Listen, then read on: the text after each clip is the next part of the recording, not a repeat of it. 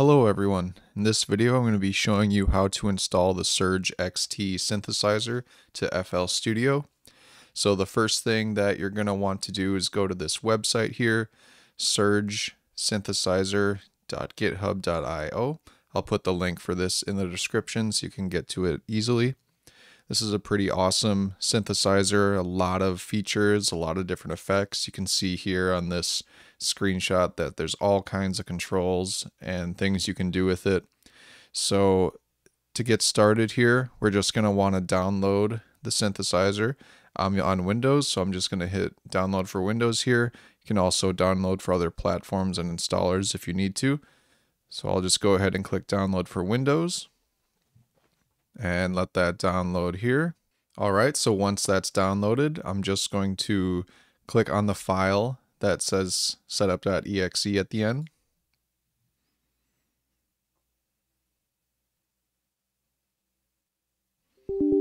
All right, I'll hit yes.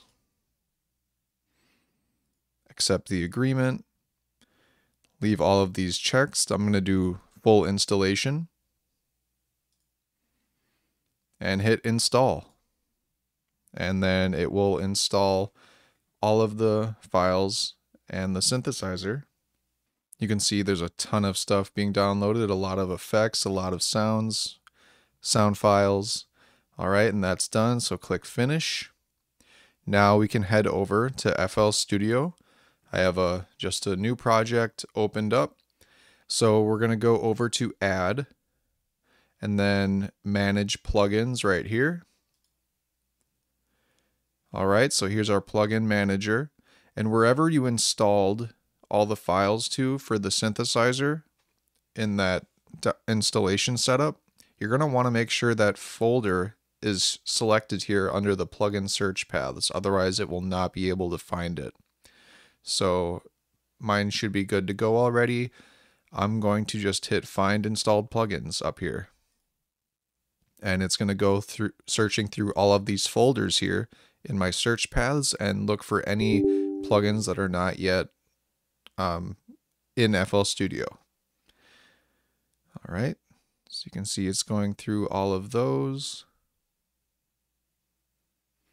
And there we have Surge XT and Surge XT effects there. All right, if we scroll down, you can see there they are.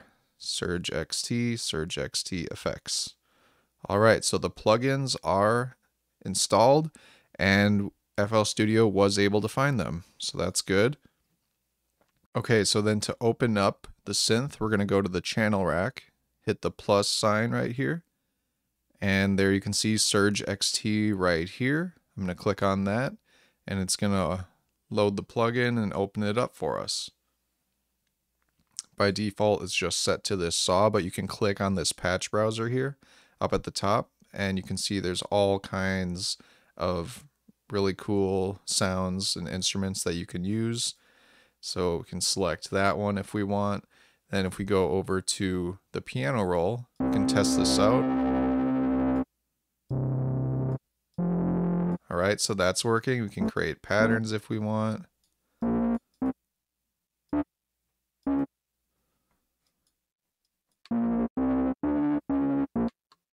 All right, so that's how you use it in the piano roll and everything.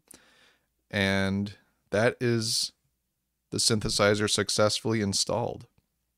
And if I want to add it to the mixer, I can just choose an empty insert here, right click, channel routing, route selected channels to this track. And now the Surge XT is going to be coming through when we play it on here. There you go. You can see it's coming through our mixer now, and we can add more plugins and more effects to that right there. All right, so that is just how you install this synth. I will be making another video soon on how to use it, and I'll go through all the different features and effects you can use with it. But for now, that's just the installation.